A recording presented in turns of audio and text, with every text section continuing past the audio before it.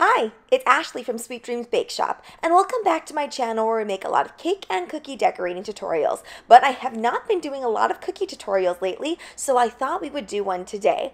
So I'm actually completing this order for my friend Embers and Ash here on YouTube, and one of her favorite colors is beige. So for her son's first birthday, she wanted to do kind of a beer theme. I've never really heard of this for a kid, but I think this is actually trending. I've seen it a lot for baby showers as well.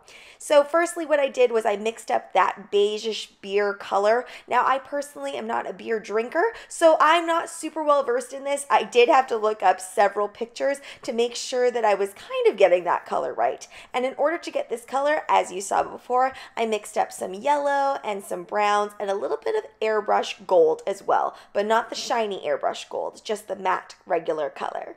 Now, I'll put my royal icing recipe down in the description box below, but honestly, it's nothing too special. It's 1 cup of icing sugar and 1 tablespoon of meringue powder mixed with however much water you want. Now, I mix my water in until I get a consistency that can actually flood the cookie without flooding over. It does take a little while to really get this right, so you definitely want to play around with it before you actually place it on your cookie.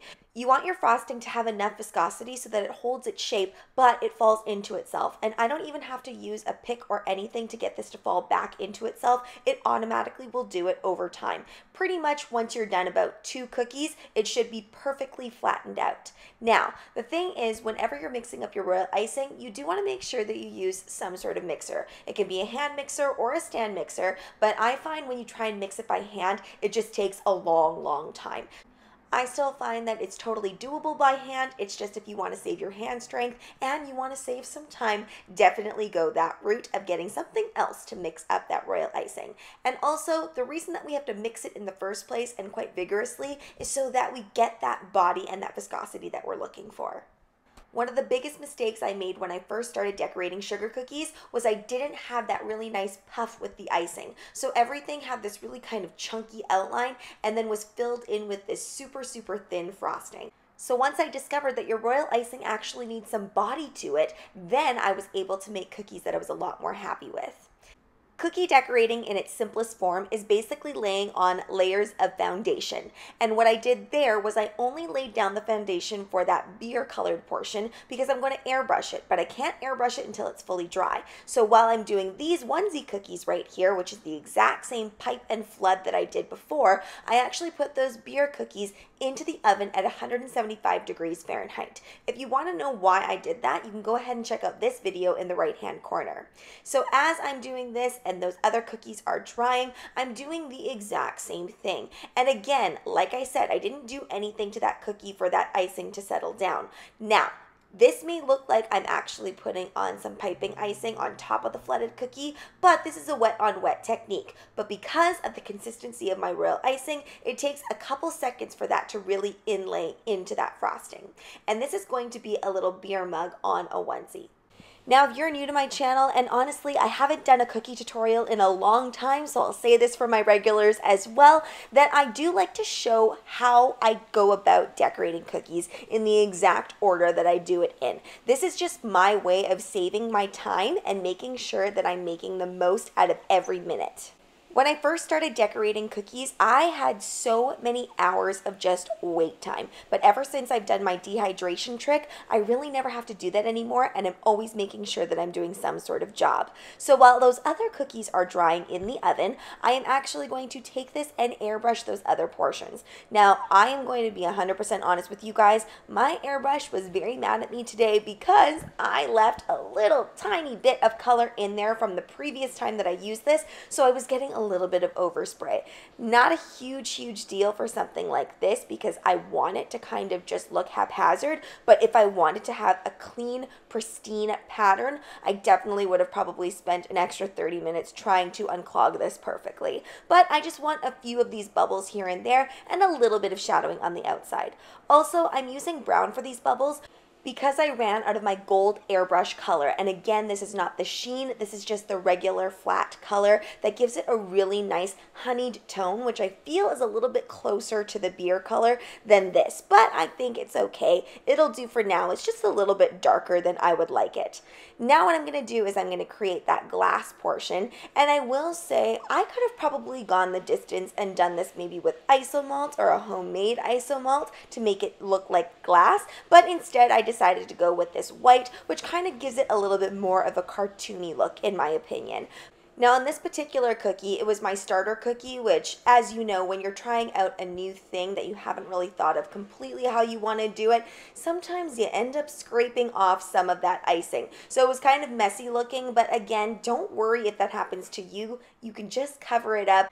No need to fret, and honestly, I used to go through so many reject cookies when I really should have just scraped things off and started it again. But when you're first starting out, you think that it's unsalvageable. But don't worry, everything is pretty much salvageable, especially when that icing is still wet. So now what I'm going to do is I'm going in and I'm filling this back in. And again, the reason that I did this second after the airbrush is so that I don't get any overspray on my white. Now we're going to create some of those bubbles that are frothing up on this beer. And the reason that I'm doing this so spread apart is because I'm using my pipe and flood consistency. So if this were a thicker consistency, I could just put all the bubbles on at once, but I didn't want to have so much peaking happening on top of the bubbles. So I'm just using my pipe and flood, and then we're going to fill in those gaps later on. Same thing with the top of those bottle caps too. I did a few of those lines, and then I'll finish off that center line later. And as you can see here, I'm filling in those gaps with some more bubbles. Now, of course, before adding on any additional bubbles, you want to make sure that it's fully dry so that they don't sink into one another. Now we're finally going back to those onesies, and yes, my edible pen did indent my icing just a little bit. I'm sure we've all had that happen, but have no fear. Again, we can always cover it up. And I am using my edible pen here to kind of create a little bit of a sketched look. You can also do this pop out on top, but I wanted it to make it look like more like a shirt would be, where it doesn't pop out. It's just kind of a printed image on the onesie. Now I'm doing this all freehand today, but if you don't feel comfortable freehanding things, by all means go ahead and project that image on there. Or if you can find a mini cookie cutter, you can trace that. Do whatever works for you.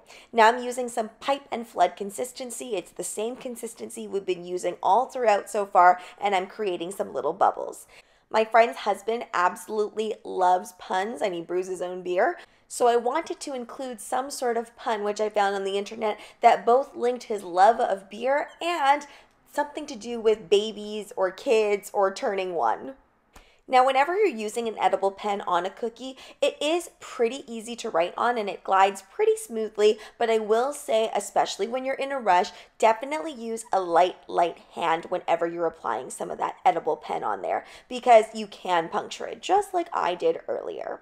Now I'm going to go ahead and again, the same type of flood and pipe consistency. You can also use this to create small details like this. As long as the details don't touch each other, you're probably going to be just fine. Now, you can have it so loose that it won't actually make nice lines, so you might have to re-whip and add a little bit of icing sugar or a little bit more meringue powder.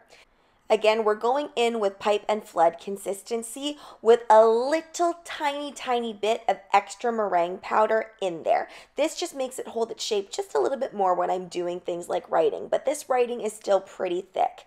I'm also going in with some more edible pen, and I'm just creating this little design here.